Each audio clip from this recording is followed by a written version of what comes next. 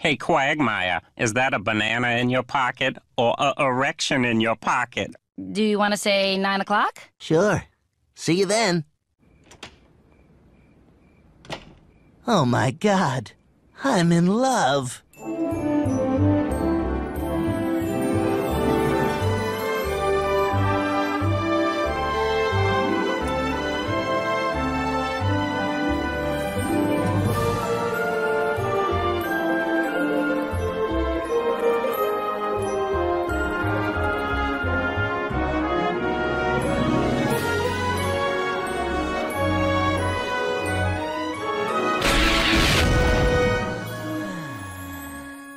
Time for dinner, sweetie. Very well, then. Take off your shirt. No, honey, no. Tonight we're gonna have formula instead.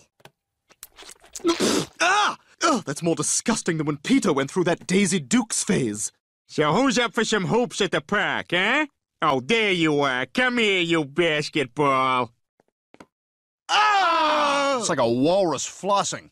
Now, I know it's different than you're used to, but you'll see it's just as good. Yes, that's what we were promised about Jim Belushi some 25 laugh-free years ago. Wow, it's so lovely here, Glenn. Well, this is our 3-week anniversary, Joan. I wanted this date to be special. You know, this place is unique because if you're lucky, some nights around sunset, the screaming black dolphins come out. Oh, wow, really? I've heard they're just beautiful. What's going on, man? What's going on yourself? I almost drowned yesterday. Oh, man, it's wet out here. Oh, look at them. They're magical, aren't they? Listen, Joan, I have something very important to ask you. Hey, James. I'm gonna see how long I can hold my breath. I see you breathing out your hole. What is it, Glenn? Joan, I've decided I want to spend my life with you. Will you marry me? Of course I will. Nothing would make me happier than to be Mrs. Quagmire. Hey, man, I see you got some seaweed on your tail. Where? What? Oh, you know I'm just playing with you. Man, you all, I thought you were talking about the other seaweed. You know I got jokes. I'm gonna slap you with my fin.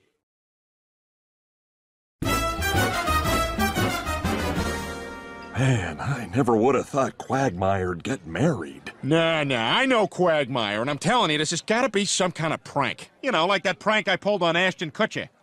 Ashton, come here. You've just been tomahawked. That's my show. Tomahawked.